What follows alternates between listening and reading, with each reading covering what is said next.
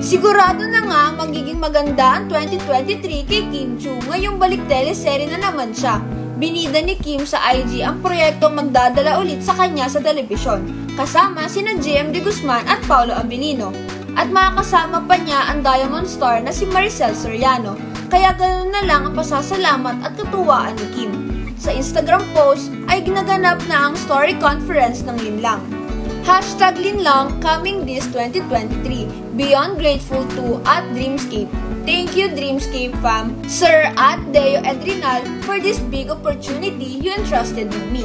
Ever since I started my journey here in showbiz, Dreamscape has been with me. Taking this role one big challenge and I'm here for it. I am excited to work with at Paolo Abilino for the first time. Finally, the at official Maricel Soriano and for a series with at Juan Miguel de Guzman, I am lost for words. But I can't wait for the series to start with the help of our directors at Manny Q Palo at Jojo Sadin and the rest of them, Linlang and the amazing cast. This will be great. See you 2023. Finally. Well, dahil hula ng marami na isang babaeng manloloko ng asawa ang role niya, biro nila ay sabik na raw si Kim na lokohin sina JM at Paolo. Kaloka diba?